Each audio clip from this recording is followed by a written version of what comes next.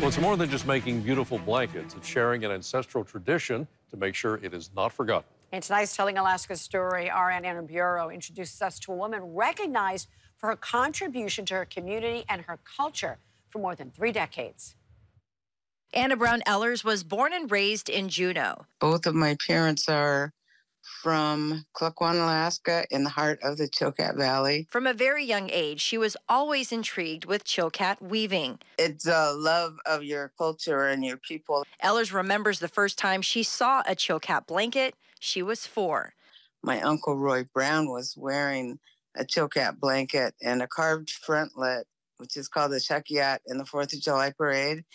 And from that moment, I wanted to make Chilkat blankets. Determined to master how to make one, she started learning from other Chilkat blanket weavers.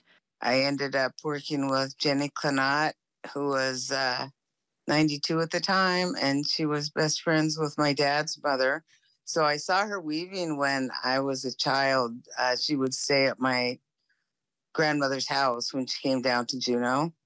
So I was always intrigued with it. Chilkat weaving is a traditional ancient art form indigenous to the native people of Southeast Alaska.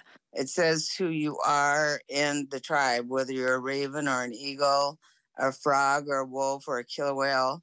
And our society is matriarchal, so you follow your mother's tribe and you marry the opposite tribe. One of the most complex weaving styles, it requires mountain goat wool and yellow cedar bark, which is collected in the springtime. Say it takes about 4 to 5 months to prepare the yellow cedar bark and spin it with the mountain goat wool, and then about a year to weave the blanket. Ehlers has spent more than 30 years perfecting her craft, taught hundreds of people the art of Chilkat weaving, and received numerous awards.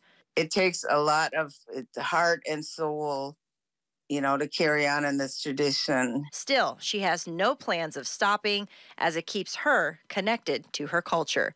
For Telling Alaska's Story, Aaron Bureau, Alaska's news source. In May of 2023, Ehlers was recognized by the University of Southeast with an honorary doctorate of fine arts during the commencement ceremony, something she's grateful for, but never actually expected to happen, she says.